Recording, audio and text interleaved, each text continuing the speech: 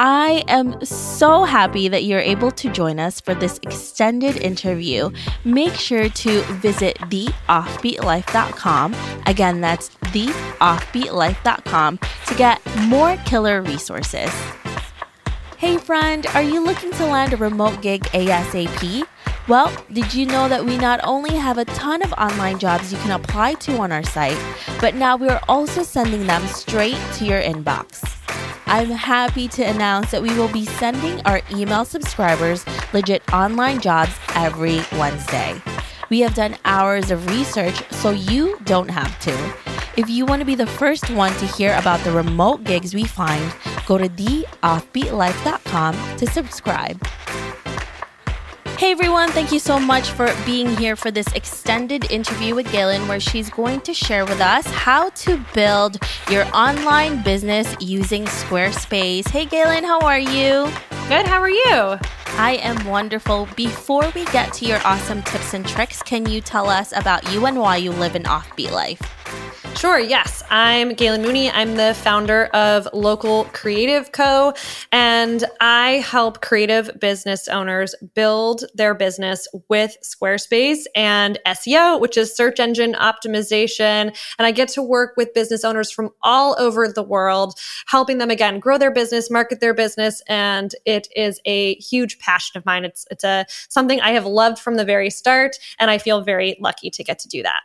So let's dig into this, because a lot of people usually use WordPress when they first start out. They have templates and, that's what I use. I've had clients that come to me and was like, what do you think of Squarespace? And I was like, well, I don't really have a lot of information on it. Can you tell us more about that platform and what it's about and why you love it so much? Yeah, so it's funny. I get this question all the time from people who are like, should I go with WordPress? Should I go with Squarespace? And there's a lot of benefits to choosing WordPress as well. I actually started as a self-taught WordPress developer. So when I first started teaching myself to code, WordPress was my platform of choice. I was building like custom themes on WordPress and everything like that. And while part of me is very nerdy and very technical, part of me is also extremely visual. And I love designing things. I love creating graphics and building and designing websites. And so when Squarespace came out, I'm trying to think which version I started on, but it was several years ago now. I absolutely fell in love with the very simple drag and drop layout. And I loved being able to create something extremely custom, but within a framework that made it really easy to do so. So even though I could custom code something and I could do everything from scratch on WordPress, I loved the ability to customize things on Squarespace, and I just sort of fell in love with it. And very slowly but surely, I ended up switching most of my clients, or recommending that most of my clients make the switch to Squarespace, because they had a much easier time making changes themselves and feeling confident that they can update their site, add their own graphics, make changes after I was done. And they didn't have to deal with a separate hosting company. They didn't have to deal with plugin updates or clashing plugins or things. So yeah, there's pros and cons to each, but I have just fallen in love with Squarespace. I love that. I also like learning about this because I have no idea what's even on Squarespace. I've never done it before. And every time I started a website, because I literally would just buy a theme and then I would design it myself. And it takes such a long time. It takes me months, because I'm also very much into design, and which is a bad thing, by the way, because when I first started like my businesses, I would be so into it and nothing else was getting done. So I'm sure Squarespace would make your life a lot easier. Yeah, it was definitely easier to, if I changed my mind and wanted to go in a completely different direction, it never felt like starting from scratch. I was just able to kind of move things around and put them where I wanted to.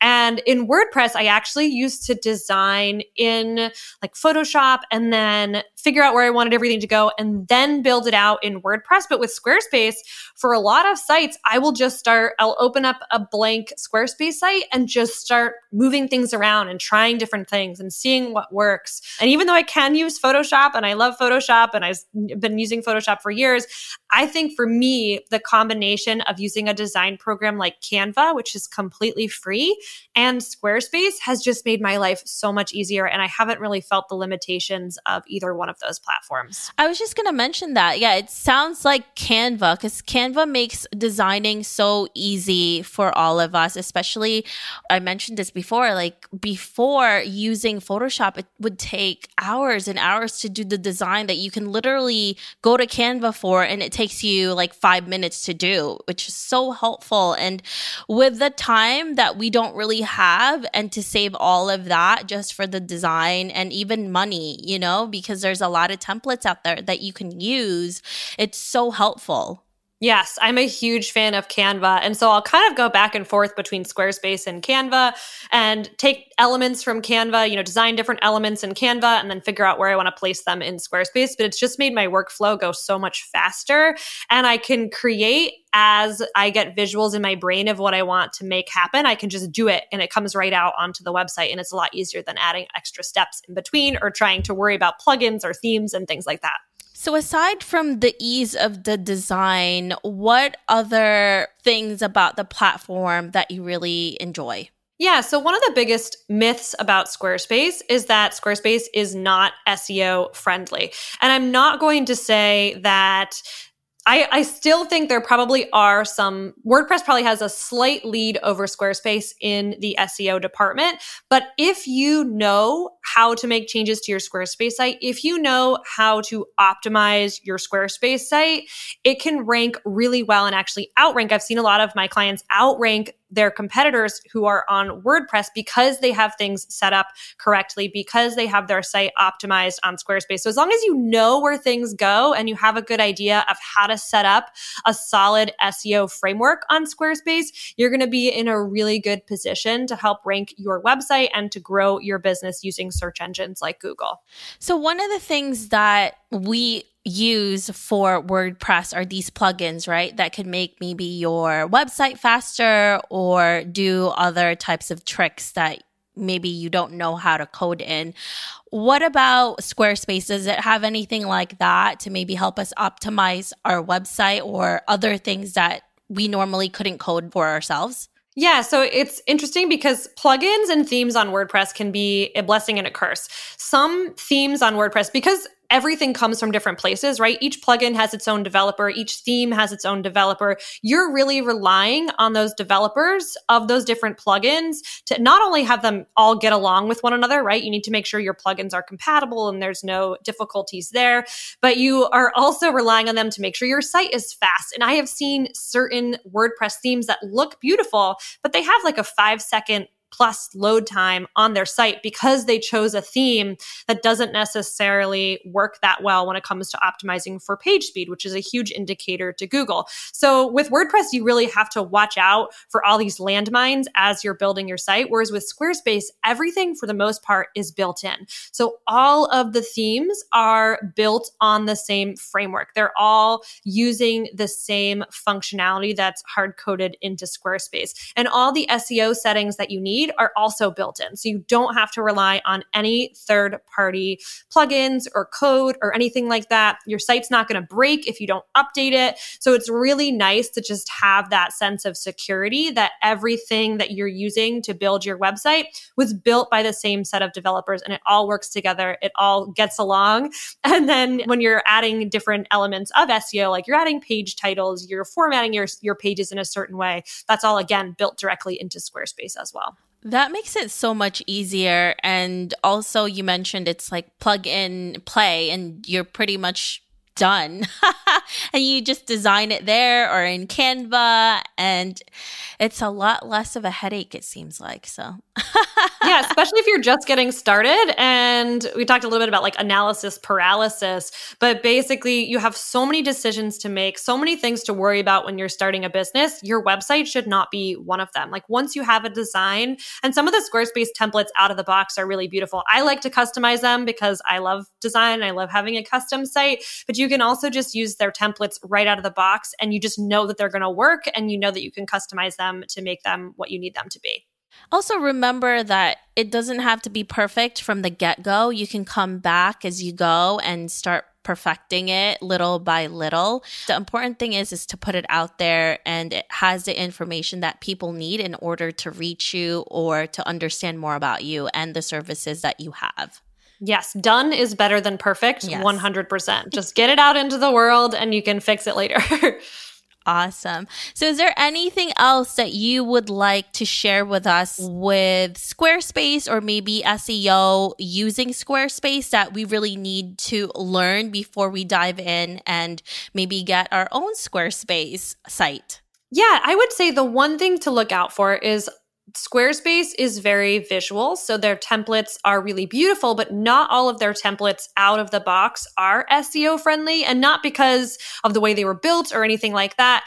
It's just that some of their templates are very focused on photography and beautiful visuals and not as much on actual wording on your site, like words on the page, right? And Google needs text on your website to understand what you do as a business, the services that you offer, the type of people you're looking to attract. So just make sure that whatever template you choose, there's enough information specifically on your homepage to help Google rank that page and to help Google understand what your business is all about, because otherwise you're just using that wasted real estate as your homepage. You're not really taking advantage of that. So just look out for templates and try to choose a template or customize a template to make sure there's enough words on your homepage to let Google know where you should rank in search results or what keywords that you want to rank for. Perfect. Well, thank you so much, Galen, for giving us all of these amazing tips. If our listeners want to know more about you, maybe they want to ask you questions about SEO and Squarespace, where can they find you? Yeah, so you can find me on Instagram at localcreative.co, or our website is localcreative.co. We have a free SEO checklist that you can download there, and you basically can print it out or use it on your computer and look that over for each and every page on your website to figure out what you need on that page to make sure that that page is ranking well in Google. Perfect. Thank you so much, Galen, for being here. We really appreciate all the knowledge that you just gave us. You're so welcome. Thank you so much for having me. I hope you enjoyed this extended interview with Galen. Make sure to visit theoffbeatlife.com. Again, that's theoffbeatlife.com to get the full interview where she shares how she's been able to work remotely as an SEO strategist. Hey friend, have you been wanting to start a podcast? I know it can be overwhelming in the beginning. Believe me, I have been there. Lucky for you, we have created a new site called howtocreateapodcast.com that shares a ton of freebies that can help you get started. From launching, growing to monetizing, we share it all in one place. Visit howtocreateapodcast.com for more information. Thanks for joining me on this extended interview. Don't forget to subscribe and leave a review on iTunes. We can also chat some more on Facebook at The OB Life. I'll talk to you soon.